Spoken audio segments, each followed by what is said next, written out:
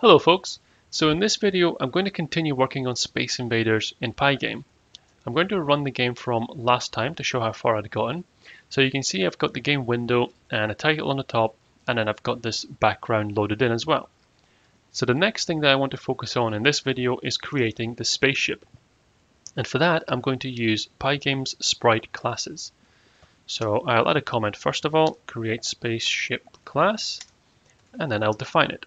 Class spaceship, and because I'm using Pygame's Sprite class, I'm going to create a child of that class. So the first thing as always is to define your init function, and I'm only going to supply two arguments for now, the x and the y coordinates.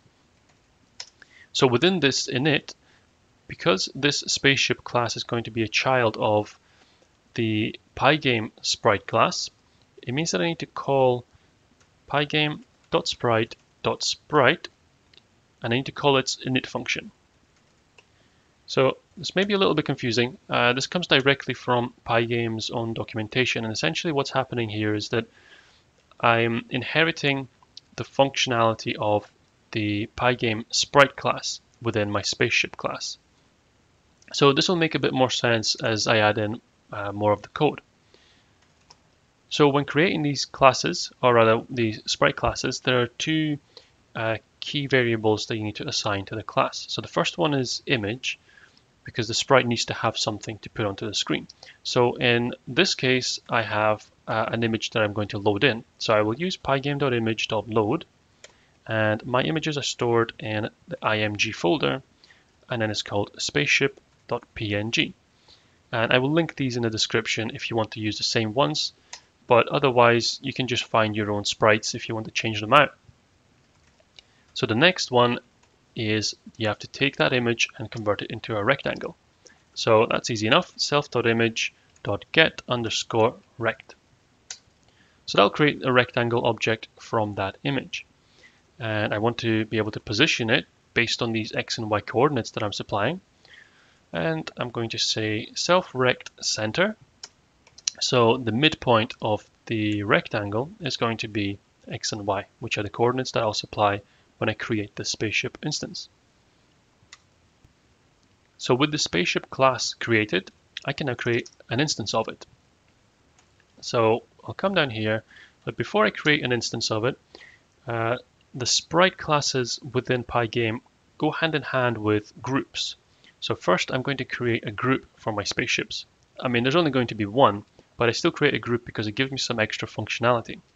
So I will say create Sprite Groups, and I will add all of them in here as I go, but for now I only have my spaceship group. So spaceship_group equals pygame.sprite.group. And with that created, I can now create the instance of the spaceship. So I'll say create player, and spaceship equals, I'll call the class of spaceship, and now I'll need to supply the x and the y coordinates where I want that to be created. So I want it to be in the middle of the screen. So I'll say screen width divided by 2, but I don't want that to give me a decimal point, so I will convert that to an integer. So int screen width divided by 2 is going to be my x coordinate, and for the y coordinate I can just take screen height and then take off, say, 100 pixels so that it's not right at the bottom and doesn't go off the screen. So with the spaceship instance created, I can now add it into my group. And this works very similarly to lists. So if this was a list, I would say spaceship group.append, and it would add it onto it. But because this is a sprite group, instead I just say .add. And I put in this instance that I have just created above. So in theory, if I had a number of these spaceships, and this is what's going to happen with the rest of the classes that I'll be creating later on, I just keep adding them into a group, and it just keeps track of all of the objects within it. So very much like a list. So now I want to display this on the screen. I'll come down here where I've got my updates and just add it all in here.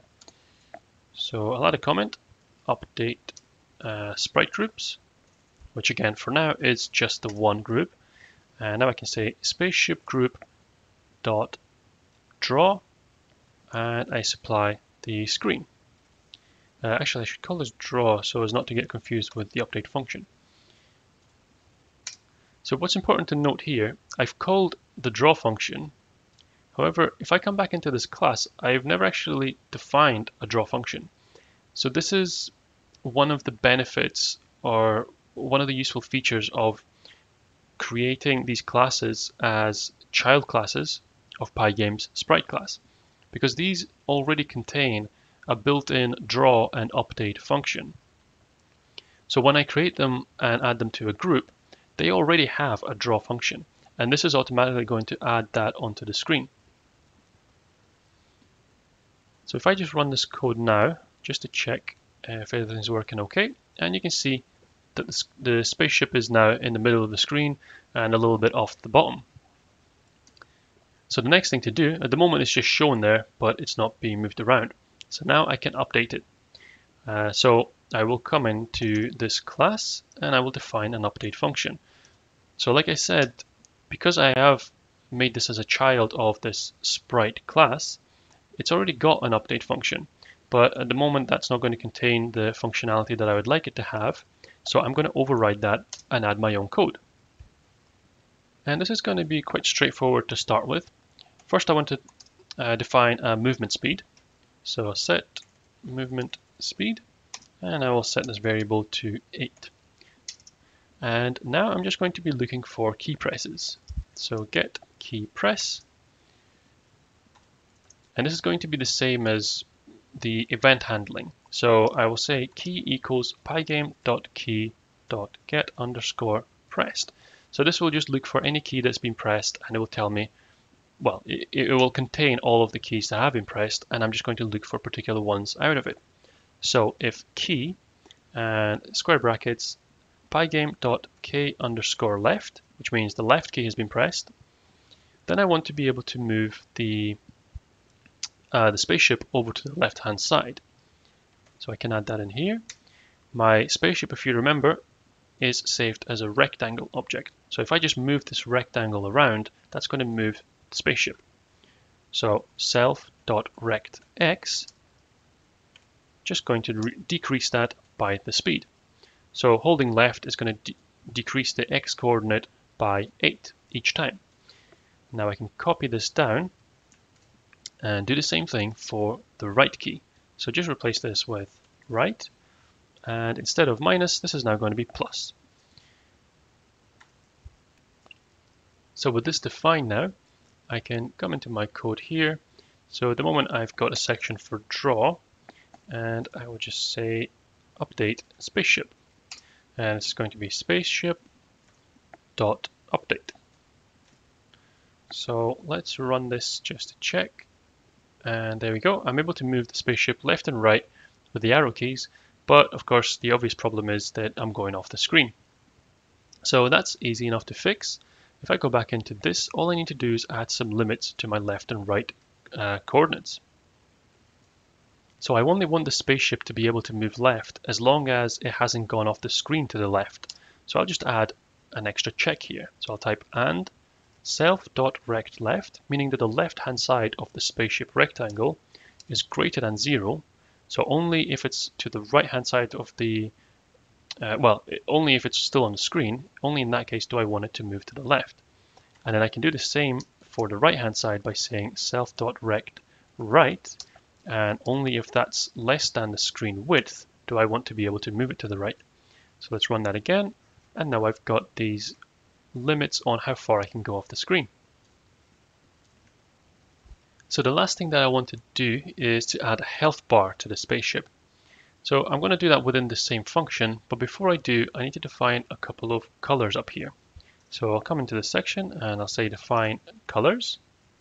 And the one I'm going to need is red, so that's 255, 0, and 0, and I need green. So that's 0, 255, and 0. With these defined, I just need to add a couple of extra variables to the spaceship class. So that is self.healthStart, so the health that we begin at, and self.healthRemaining. And both of these I'm going to set to health. So this is another argument that I'm going to add to this function, and when I initialize the spaceship I will set them both to the same thing. So it just means that the spaceship is going to have full health to start with. So below where I have created this instance, I need to add this extra variable, this extra argument, and it's going to be 3. So I can get hit 3 times by the alien bullets before this blows up. So now that I've got these defined, I can add the health bar. I'll add here, draw health bar. And this is going to be quite straightforward. It's just going to be 2 rectangles laid over each other. So the first one is going to be the red rectangle. So I'll say pygame.draw.rect using Pygame's built-in rectangle function. And the first argument is the window that I put this onto always, and that's the screen. Then the color that I want this to be, which is red. And then I need to give it an x coordinate and a y coordinate. So the x coordinate will be the rectangle of the spaceship. So I want this to be the same size, more or less, as the spaceship. So self-rect x, and the y coordinate I want it to be a little bit underneath the spaceship. So self.rect.bottom plus 10 pixels. So that is going to define my starting x and y coordinates. Now I need to define the width. So self.rect width, meaning that it's going to be the exact same width as a spaceship. And lastly, a height, which I will set to 15 pixels. So this should draw a red rectangle. Let me just run this to check, and there we go. So now it looks like the spaceship has completely lost all its health.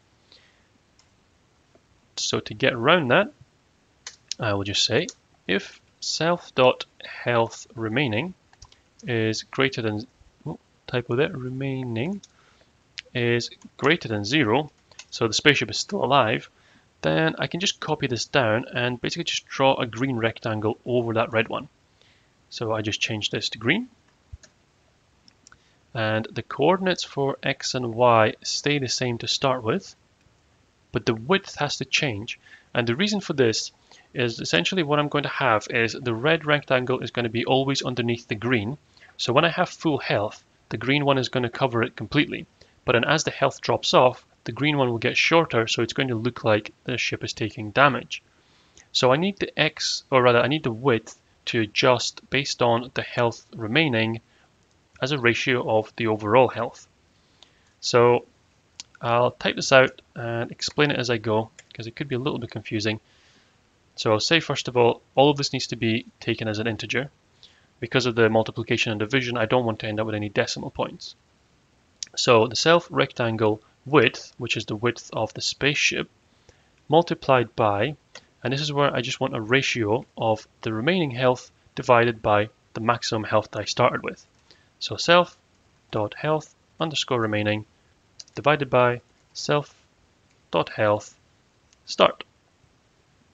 And I just need to add an extra bracket in here. So if I run through this now, at the beginning I have health remaining and health start are equal to the same value of 3. So 3 divided by 3 is going to give me 1, and that means the self-rectangle width will be the same as, or this will be the width of the spaceship. So the green rectangle is going to take up the entirety of the health bar.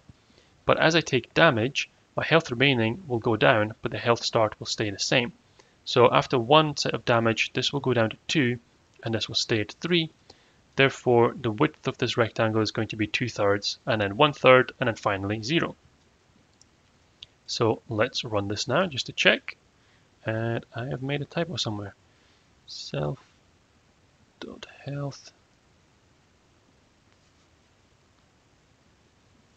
Yeah, of course, I've put a full stop instead of an underscore.